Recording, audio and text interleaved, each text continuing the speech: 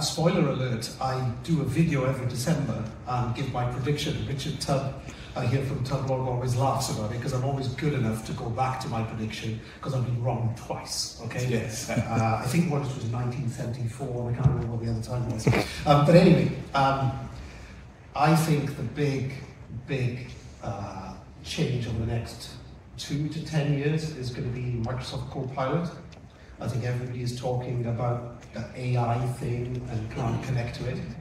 But having used it for the last 3 months right now, both using it inside Edge with Bing Chat Enterprise, which is a $5 license, and using Copilot, which is a $30 license. And again, it sounds really expensive, but imagine a tool that can improve your productivity by 10 to 15%.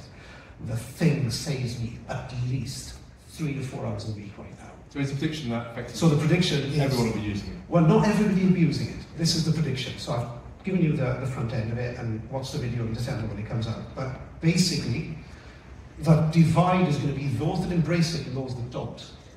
Because the companies, your customers that do, and you in the room that do, will have a 15% productivity advantage over everybody else. Okay. And that's the big thing. It's going to be massive.